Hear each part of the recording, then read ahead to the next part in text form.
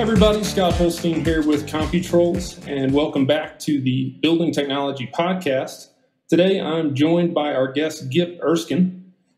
Gip knows the life of a property manager is stress-filled, which is why he's committed to designing and living the ideal life for himself, his colleagues, and the service partners who serve him.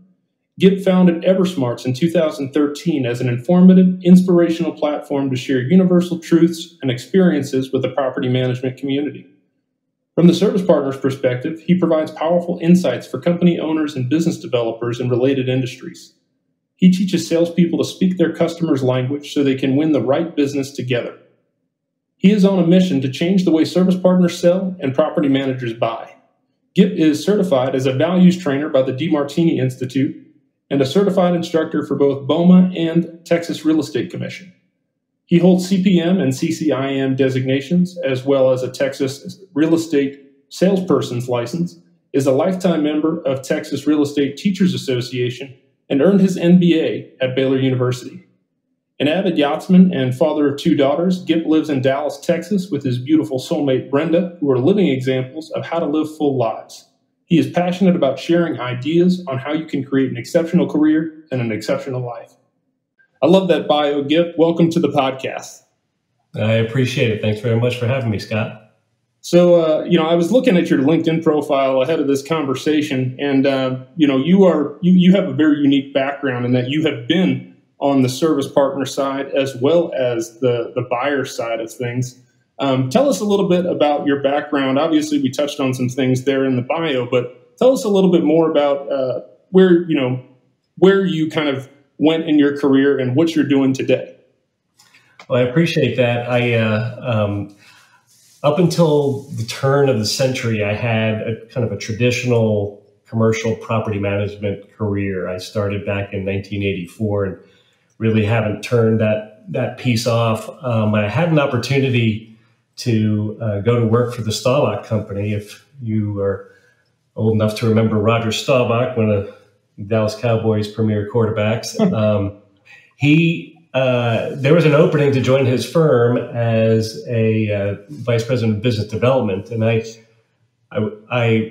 wasn't applying for that particular job, but I got slated for it, and I went in kicking and screaming. I said, you got the wrong guy. I'm a management guy. And they said, no, that's exactly why we want you, is because you can understand the operational problems and communicate that to our clients. And so that's exactly why we want you.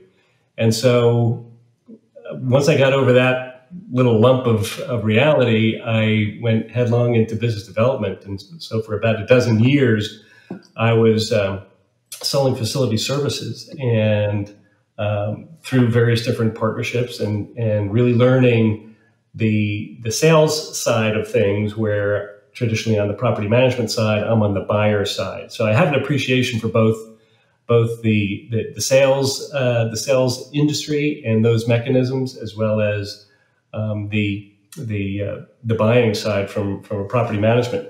So I did recently some math, went back through my 36 plus year career and determined that I had managed over $5 billion worth of commercial real estate and negotiated an estimate, albeit, over $100 million in service contracts. So I've got a fairly deep pedigree with respect to just experience on the commercial side. On the kind of the personal development side, I've been a personal development. I used to call myself a junkie, but that sounds a little bit dependent. but I'm a major consumer of that, and you and I spoke about your appetite for really profound truths, and so I've always been engaged in understanding universal truths, and interestingly have gotten immersed into the study of human values, and so. From a values perspective, I'm very interested in how the actual sales process works, and have evaluated both on the service partner side and their attempt to sell to us, and on the property management side, and our ability to buy services. And I noticed a big gap in just general valuation. So I made it a mission to go into. I mean, and this is a big process. I mean, this is something that's been going on and will continue to go on until we're dust on this earth. But I've noticed that unless true values and true needs are determined, there isn't a sale. There is no transaction ever. So that was a profound truth that's kind of everlasting. Unless I have a need for your service, I'm not ever going to buy it.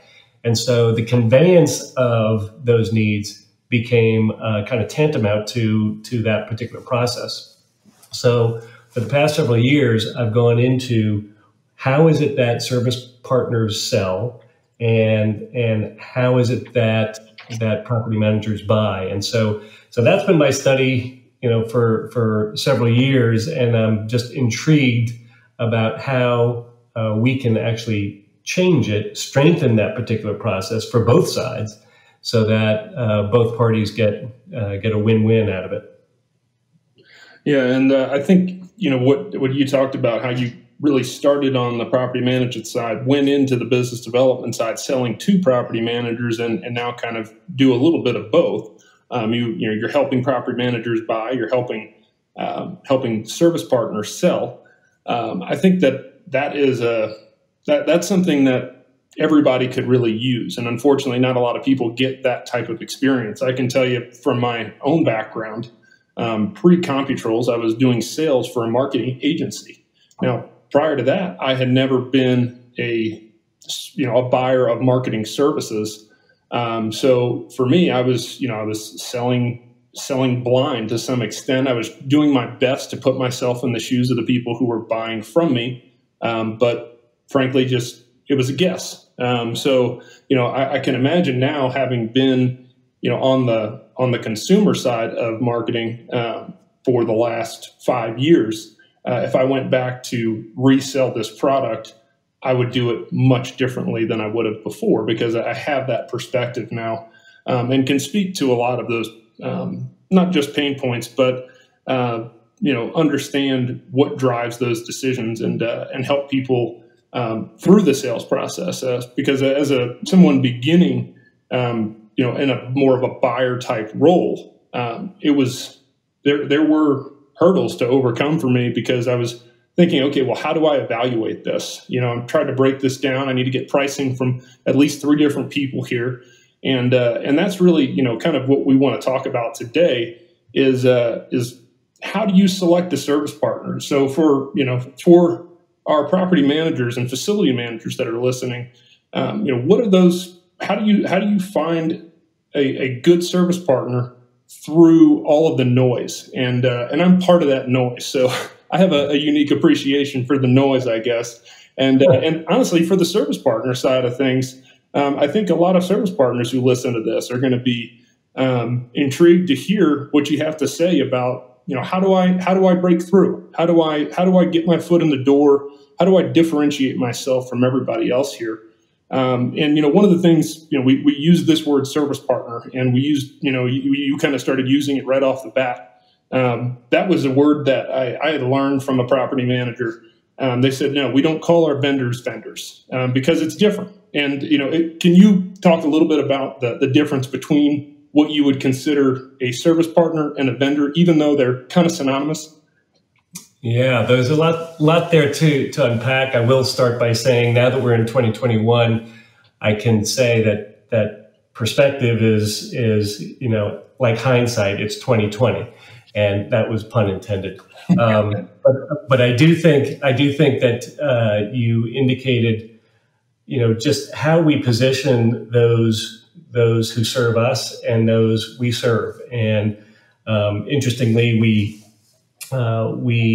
look at virtually everybody that we interact with as a customer. And if you look at it that way, even the people who are providing service to you, if you treat them as a customer, what is it that you're beholden to them if they give you a service? Well, you're required to pay them and compensate them in fair exchange in exchange for the duties and services that they've rendered. So if you treat them with, as a customer, as somebody who would like fair and prompt payment in consideration for the services rendered, then that's the very basic foundation of a partnership. If you look at vendors, vendors sounds like they are interchangeable cogs in a wheel. You can go to a vendor list and just pick three. It doesn't matter who they are, what experience they've got,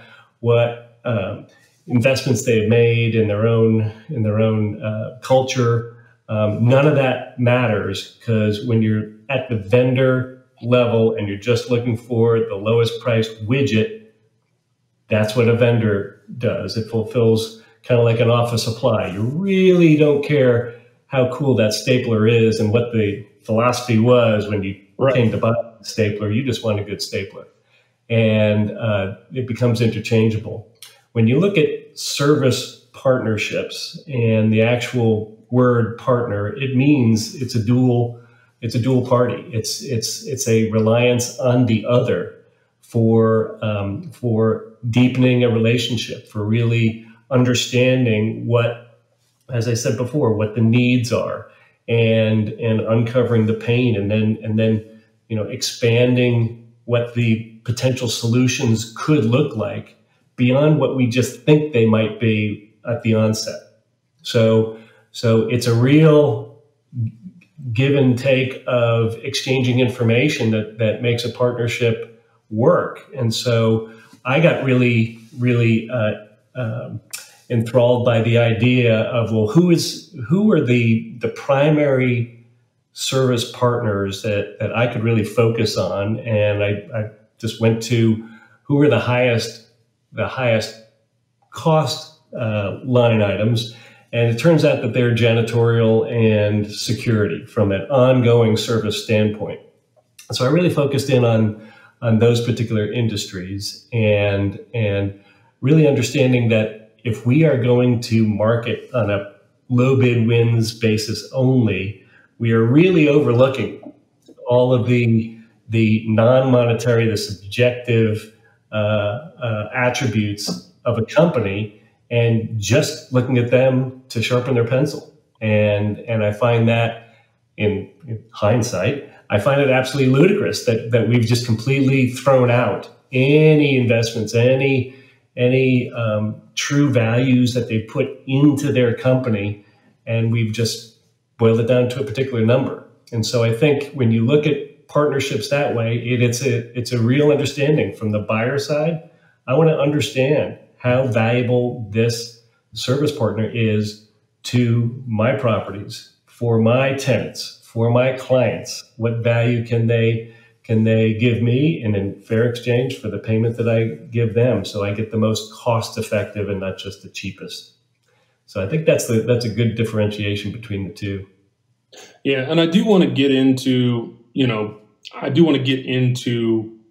the differentiators beyond, like you said, just the price. I mean, price is always going to remain a factor, but we will get into that. But kind of from my perspective, I always think of things in a process, and certainly in a sales process, I'm always looking to, get my foot in the door. Now, as a building engineer, as a property manager, as a building operator, as somebody who is looking out for the best interest of their facilities and evaluating new partners, I know that people are cold calling, people are sending you direct mail, they're emailing you, you're getting referrals. What do you think is the best way to determine who to let in the door to have that initial conversation? Because we all know time is your most valuable asset.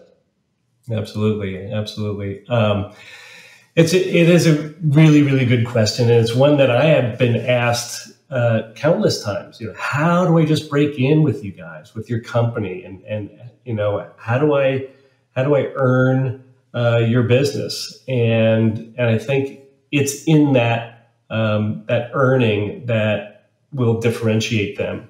So if you take a cold email, for example, that is purely a numbers game. It's somebody who bought a list or acquired a list of names from somewhere and blasted out a shotgun approach to the market in the hopes that they can get, some type of a return on that particular investment or invited to bid on X, Y, and Z business. But they don't care who that company is so long as they get a sale. And so unless it's a highly researched email that will not be cold, it will be a warm email. It'll be somebody who actually looked me up on LinkedIn and said, I noticed this. I'm like, okay, that's fine. Anybody can look me up on LinkedIn. But I also noticed that, and that this particular solution might fulfill that particular need. I'm like, oh, okay, this person has actually put some thought into this without just slapping something that can be easily found on Google into the email, because that could still be somewhat mass customized, if you will. Right. So who are those people that we let in? It's those people that have earned a right. I did get a recent call from a roofing company, and they had a motto. I can't remember the exact motto, but it was something that suggested, that's why we're different. And I said, you know what? I will take this call because I want to understand what makes them different. And by different, I would infer that would mean better, and better than the competition. Great. I'm happy to take that call. And so I did 20 minutes in, and I said, guys, I haven't heard what makes you better. So let me just remind you what your motto says. You said, that you were different, and that to me means better. Tell me what that means to you. Right. And they couldn't answer the question. And it was a hollow motto. And they tried to wrap up the call. They said, so can we come out and survey your properties? I said, no, you really didn't fulfill what you were, proclaiming that you could, because you couldn't answer the question even after I teed it up for you. So I do look for those companies who have recognized a particular,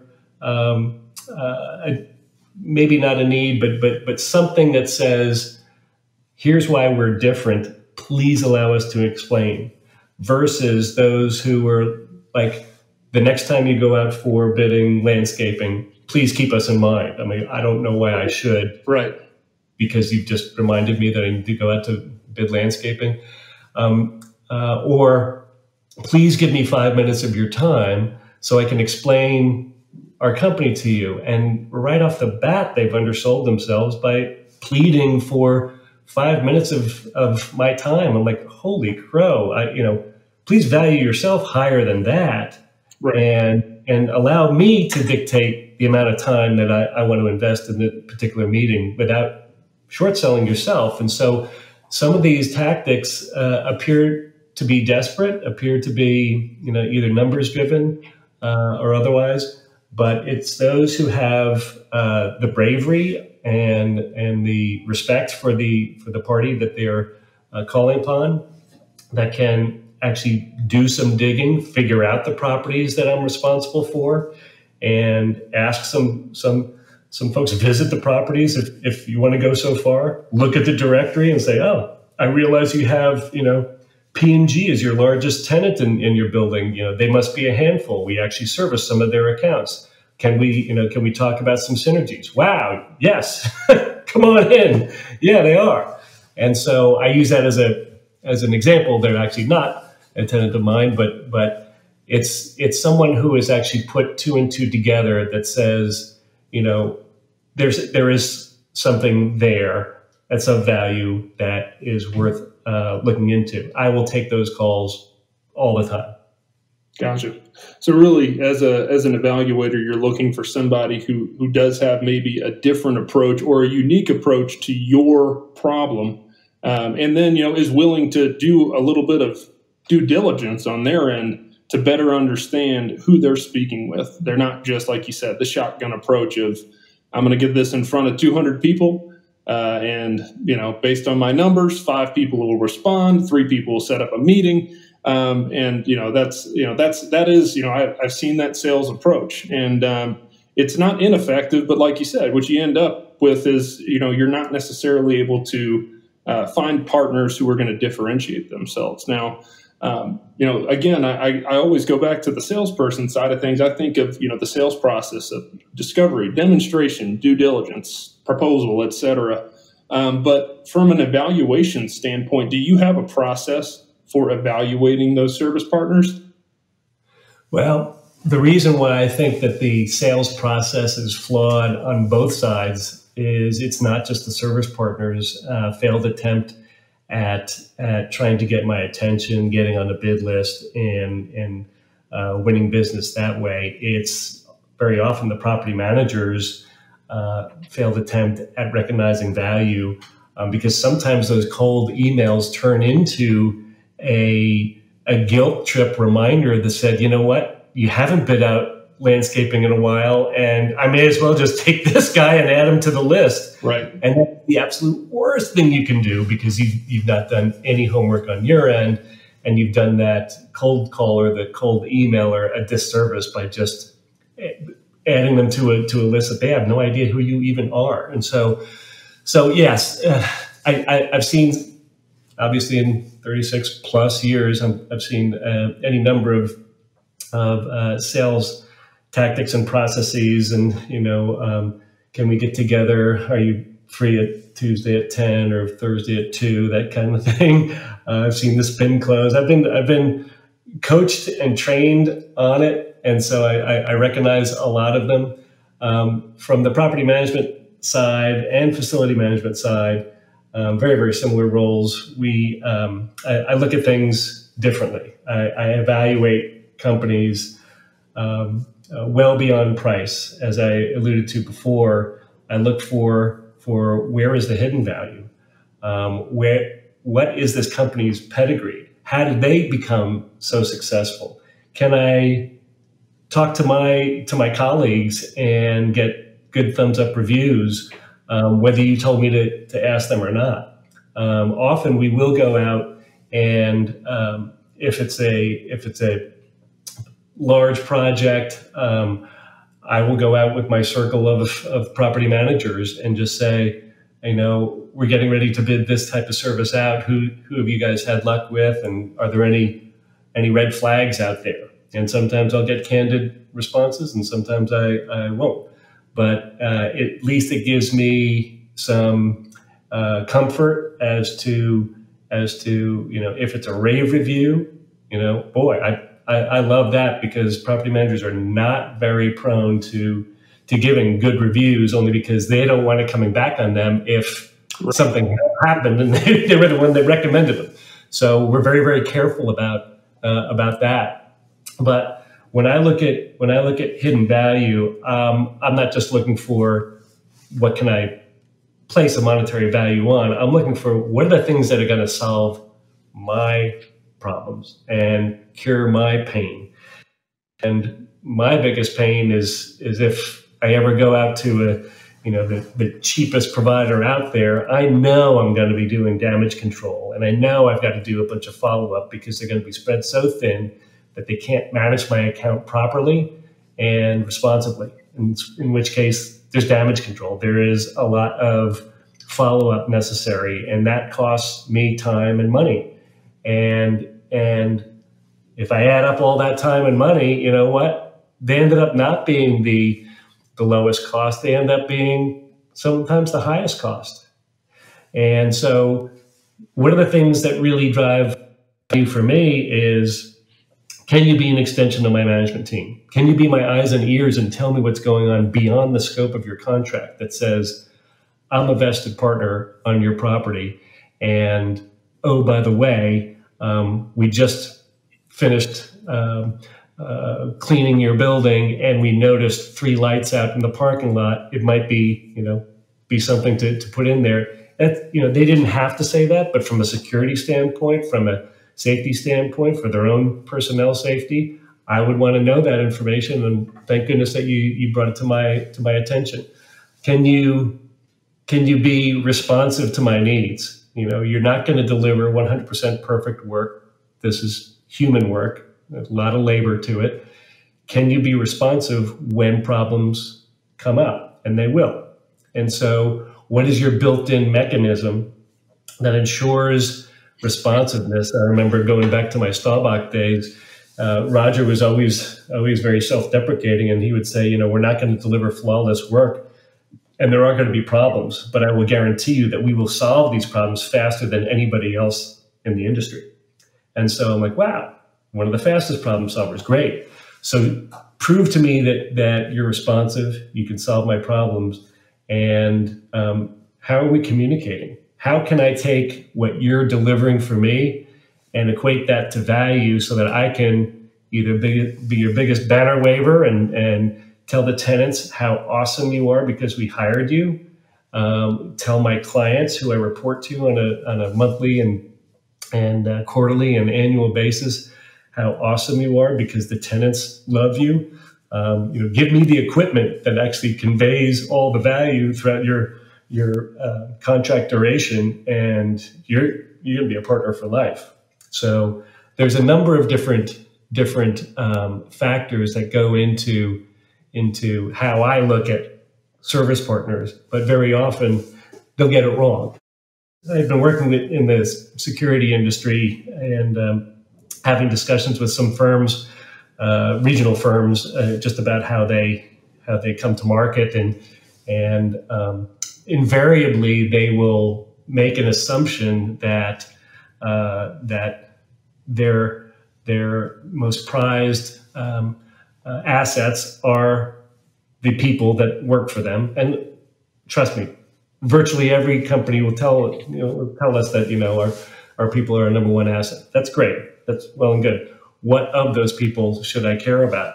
And they say, well, we've got they're all veterans and have this ex-military background, and they come in certified carrying these type of weapons certifications, and basically come in guns blazing, and trying to impress upon me that they've got all these particular qualifications that are very, very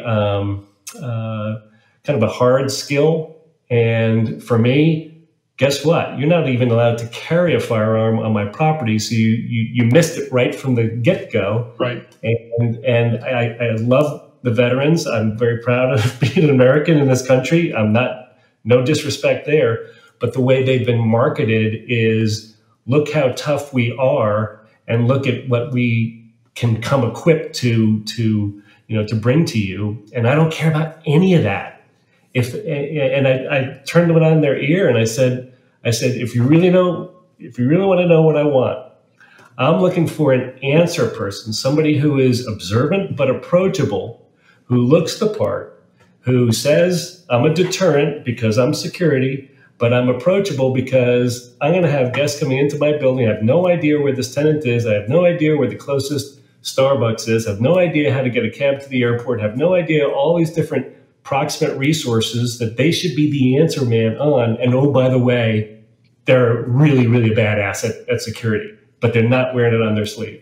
Right. And so it was a huge eye-opener for them because they made all the assumptions of what property managers and facility managers want. So that was pretty eye-opening for them. And it was, telling it like it is from my perspective. Yeah, and one of the things you brought up there, which I'm curious about, it sounds like that particular service partner came in, like you said, guns a-blazing, no pun intended, and they really started firing away at you before you could even tell them what your needs were and what was important to you. Is that a red flag for you when a potential service partner comes in without asking any questions and just starts spilling out how they're gonna make your life better? Yeah, it may not be red, but it's definitely turning orange. Yeah. I just think it's presumptuous. And I look at one of the best doctors I've had in my life, and somebody who sat down with me and just talked to me. And I said, "Aren't you going to examine me?" I said, "I am. I'm talking to you about where it hurts, what's going on in your life, And then, then I'll get to the examination and maybe prescribe something. But for right now, I'm examining you just by talking to you. I'm like, wow, that's brilliant. How many service partners would benefit from just that simple approach? Get to know your customer, get to know about them and their properties and what it is that you'd actually like to do for them because you see a need, or you can say that you've got a solution to a particular perceived pain point. That's fine. But yeah, then get to know me.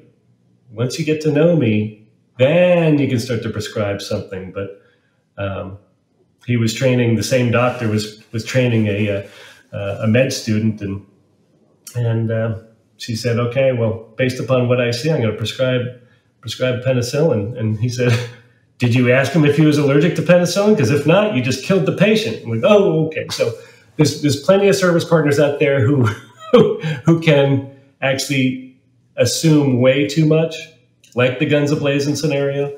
Right.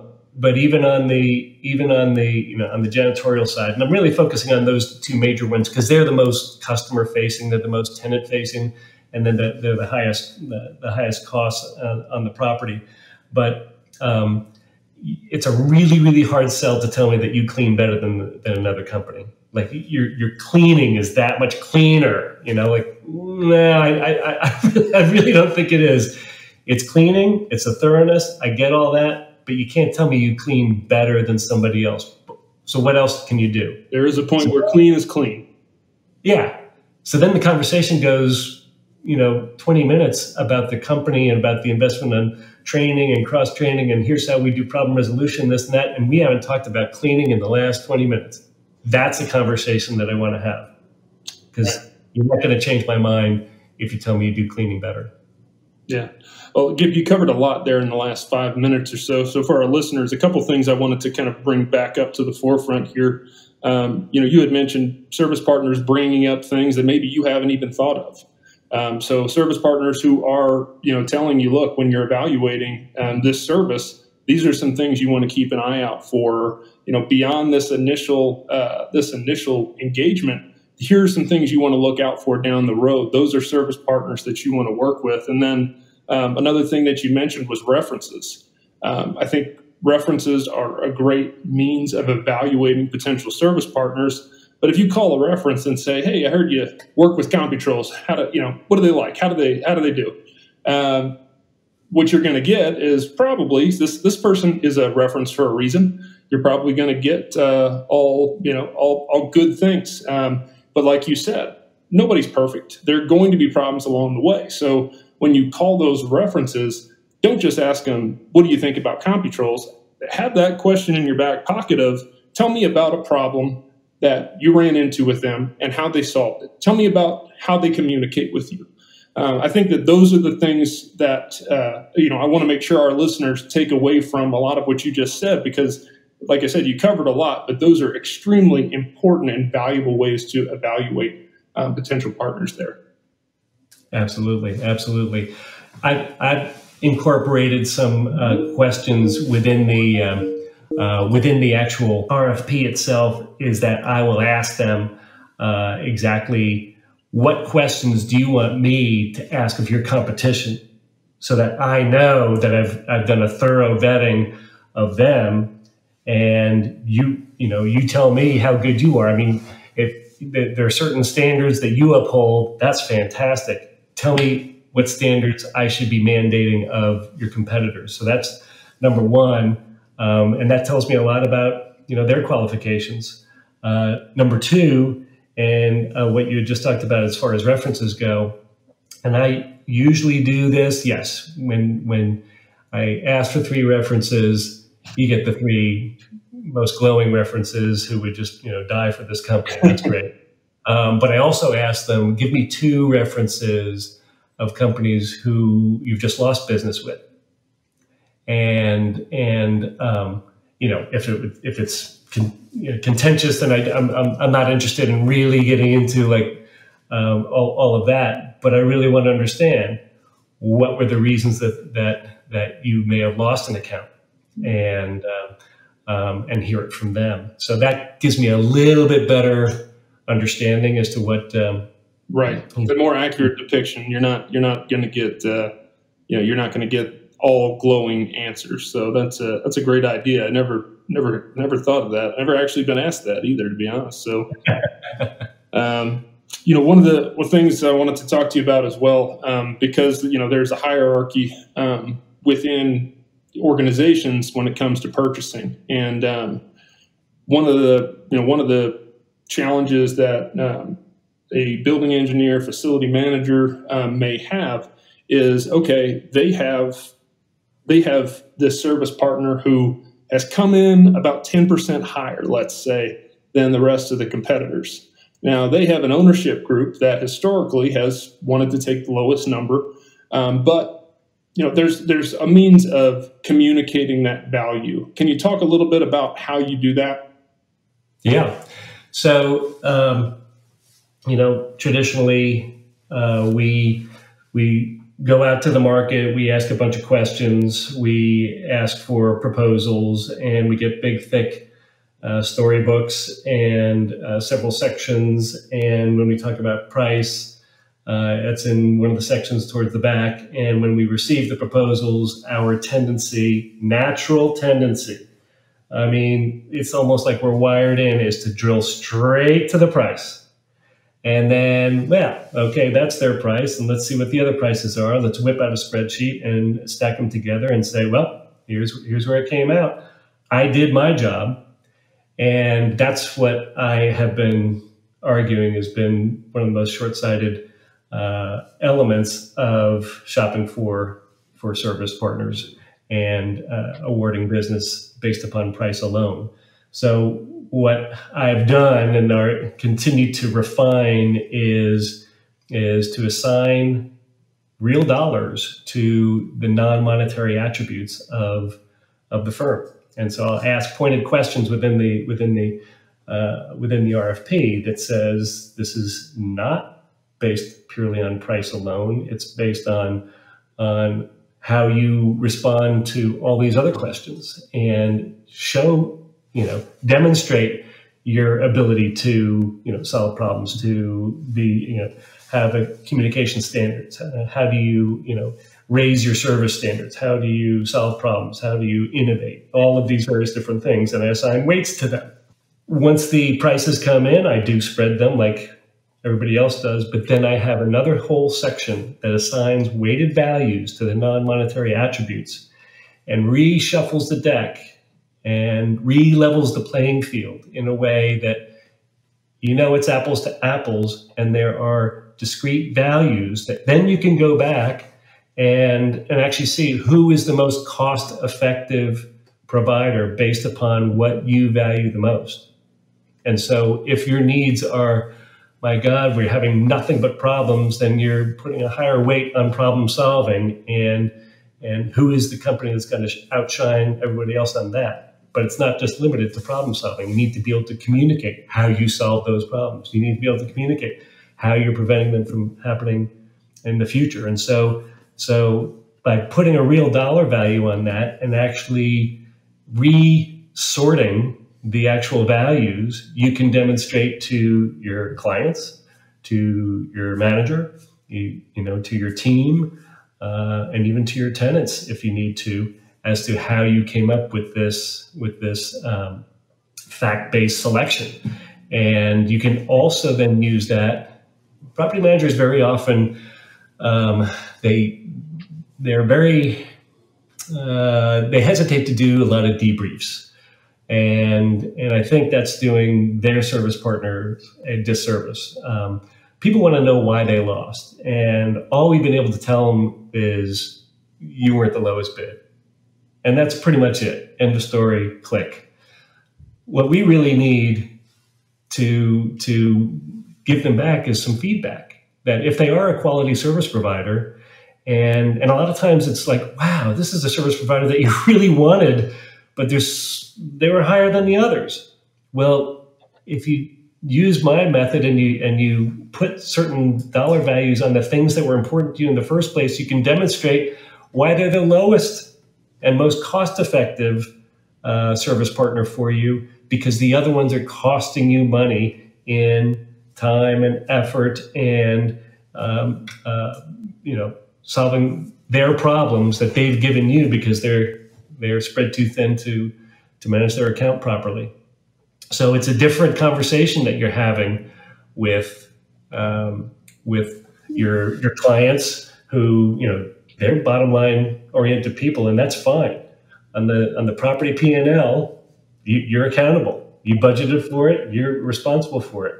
But if you can show them why another service provider can actually save money, even though the real dollars may look like it's a greater investment, it's because you put a value on those other things that actually translate into real value at the end of the day. And I'll add one more thing, just to talk about how to educate service partners about the value that they convey, and some real dollars. In a large sense, many service partners, such as CompuTrolls and others, actually say, by installing a particular system, it can actually save, electricity, wear and tear. It can save cost. It can save you money in the long run. Well, you would be very, very wise to know that every dollar saved in the operating expenses typically translates to about a 10 times the value in the value of the property. So for every dollar you save me per square foot, I have now added $10 a square foot to the value of the property. And that's on an annual basis, right? Yes, that's on an annual basis. So, it works for any fraction. If it's 50 cents, you just save me $5. If it's $3, you save me 30, or you added $30 value to the property. Well, that's a story that I can tell my clients that said, and here's another reason why we selected these particular service partners. So, and any piece of ammunition that you can do the math on for me, or I can educate you as to what math is important to me. I'll give another example about, I seem to always pick on security for some reason, but they will tell me, they'll quote me 168 hours as a contract. I'm like, what's 168 hours? It's like, well, that's 24/7 for a week. I said, okay. But that number means nothing to me. I would never have put that together either. Why are you telling me that? And that's the way they do it. So they are kind of forcing their metric into my nomenclature. And I just want to tell them, like, no, to me, it's 65 cents a foot. I deal in cost per square foot. Know my denominators, because that's how I'm going to convey your value to the clients that hire me. So there are several opportunities where the actual vocabulary is just missed because of just either they don't care enough to know, or care enough to convert whatever their metric is into the sense for me. 168 hours. That is funny. So a couple of things, again, I wanted to kind of highlight that you brought up here, is the importance of not only saying, hey, we can save you money, but anytime as a service partner that you can say, this is how much money we can save you. If you can actually give hard numbers, obviously that's a huge help, because you're making your customer's life easier in that evaluation process. And as a service partner, for you service partners out there, if you're not quantifying your value in that way, and your competitors are, who do you think is going to win out there? Somebody who can say definitively that I can save you X number of dollars, or somebody who's saying I can save you money? Because everybody's saying that, and ultimately, you need to be able to prove that out to some degree. So, Gip, we talked about the part of the process where you're bringing potential service partners to ownership. So basically, we talked about going up the ladder. Now, from a property manager standpoint, you have building engineers who are often the ones who are working with these partners on a daily basis. Do their opinions and do their decisions, I guess, influence your decisions, and is that part of your process in terms of that's a value that you put on any given quote? It is, and again, I thank you for asking. The various different dimensions and the perspectives that you're bringing to this conversation yield very interesting answers. It is in this way. Everyone is a customer, and so my teammates are also my customers. And so if I'm doing my job, I'm conveying what that value is to them. If they cannot do the math and do the computation or have the comfort level that says, here's, on paper, it all looks great, but I hate these guys because they're arrogant and they never return my calls. Oh, great. Well, that just gets factored into my evaluation because they're not responsive. And I've just factored in responsiveness as having a high weight on my evaluation. So thank you for that feedback. But yes, all my teammates are customers, like service partners are customers, like tenants are customers. The typical customers, you'd say, yeah, they're customers. But if you look at everyone, including your team, it's not my way or the highway by any stretch. I don't have to live with them day in, day out. These are the guys that do. And so if their comfort is not high, either I've done a poor job in relating and articulating what that value is and how it's going to be better. But my role is not to overrule them. My role is to either convey the business case on its merits or understand that there are some other factors that I didn't put in the evaluation that may make somebody else shine. I'll have an example here too. I did get a recent proposal from a security firm, and the idea was that, well, they do our other work for us, so this will just be, it's better because it'll all be integrated. I said that's fine, and there's probably value there too. What if, I think this proposal was $30,000. I said, well, what if company B comes in at $10,000? Do you have $20,000 worth of value just because of it's integrated? And what's the value of the integration? He's like, well, but it's all the same company, so it's better. I'm like, so what about being the same company is better? Are there certain data that's shared between the two systems? I mean, they tell me, and I was putting the pressure on one of my guys that said, you got to think it through. Because just because there's an integration and it's the same company, so it must be good, you're making a pretty big assumption. So unless you can give me $20,000 worth of value, you know what? It all goes into the computation. So I say that just because we have to look at it from every which way. We get asked questions from ownership, sometimes out of the blue, sometimes very, very intelligent and high level.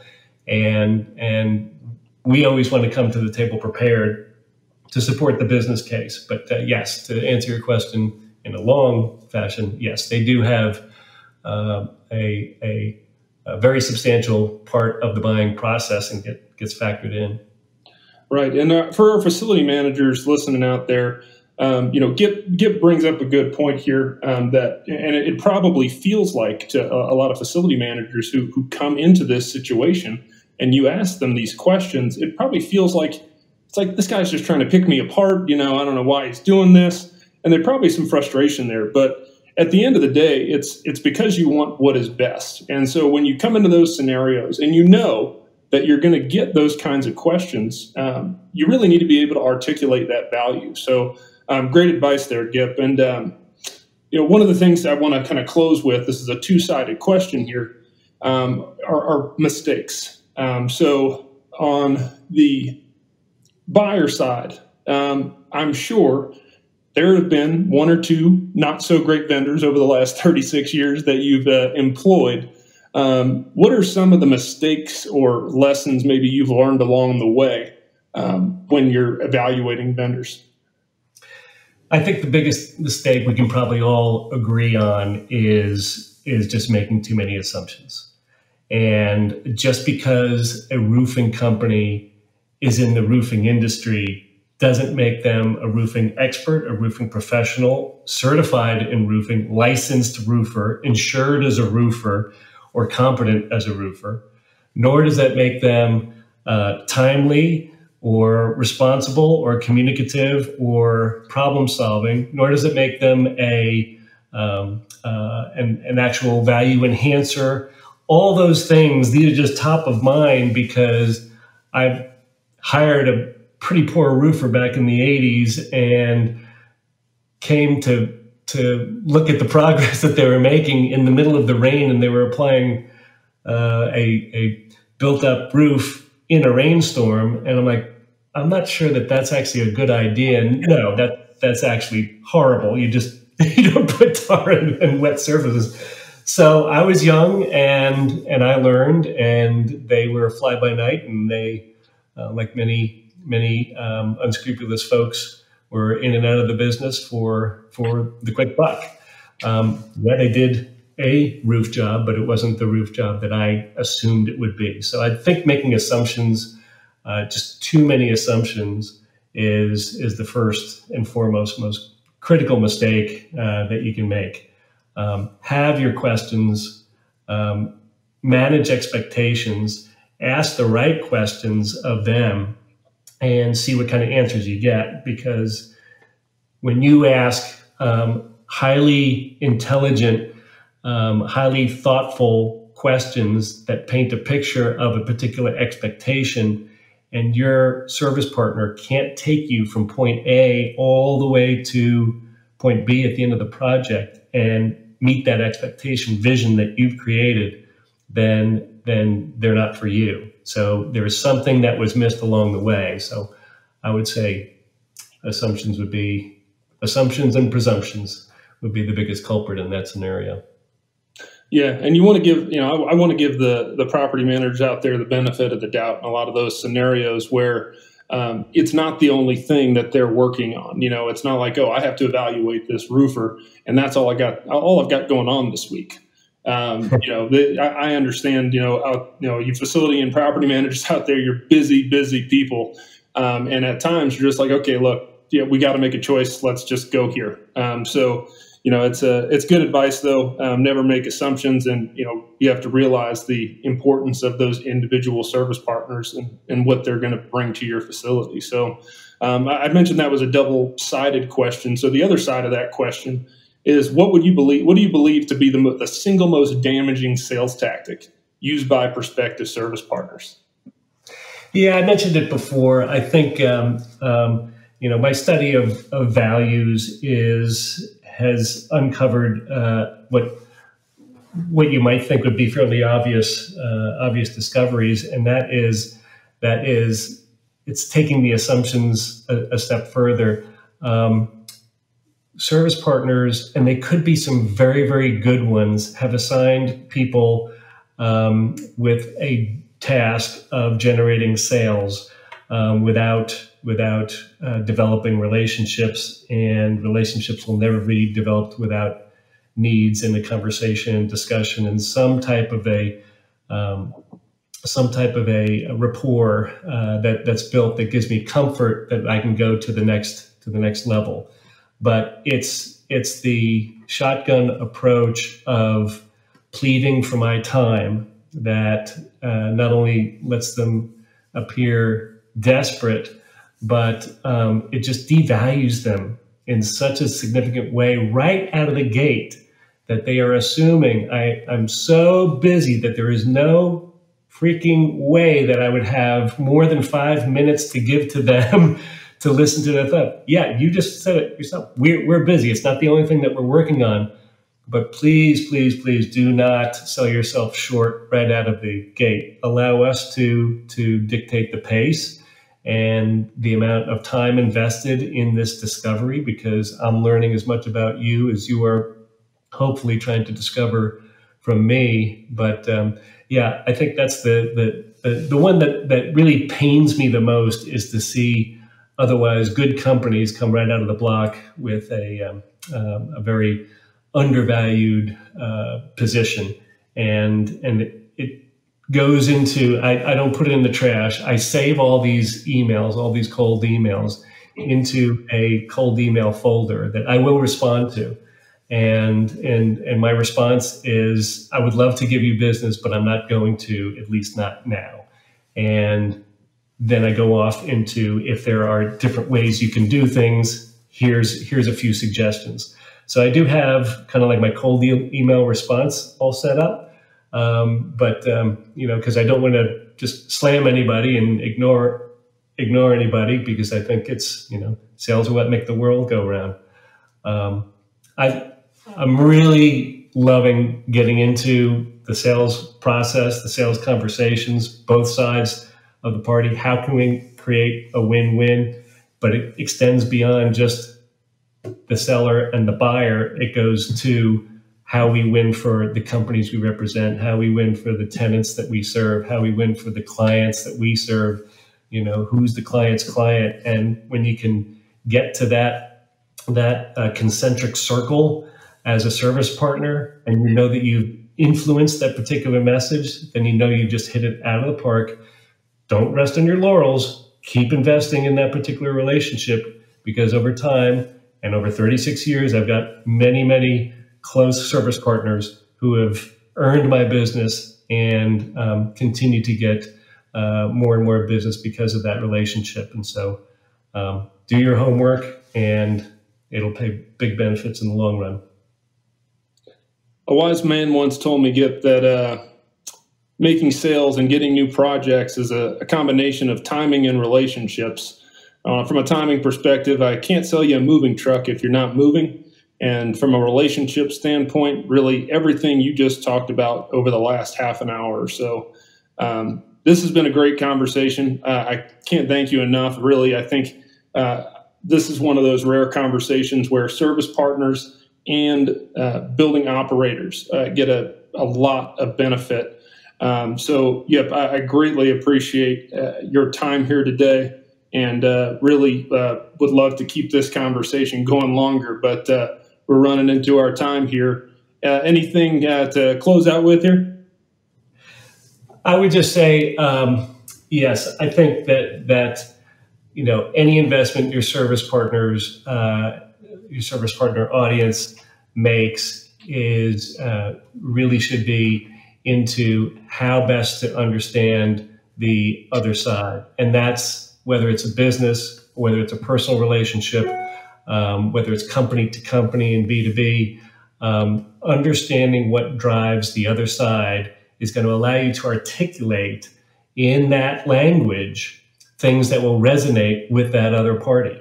And so when that dance of words can actually be exchanged, and it's not 168 hours versus 65 cents per square foot. I mean, that's apples and Rolls Royces, When you're talking the same language, then all of a sudden that language and the conversation can be elevated. So that deepens the relationship, that strengthens the bond, that strengthens the reliance. And when your customer takes as much or greater of an interest in your company, then you've got something worth investing more time into. Great advice from Gip Erskine. Gip, thank you again. And we look forward to having you all at our next podcast. I'm Scott Holstein with the Building Technology Podcast, signing off.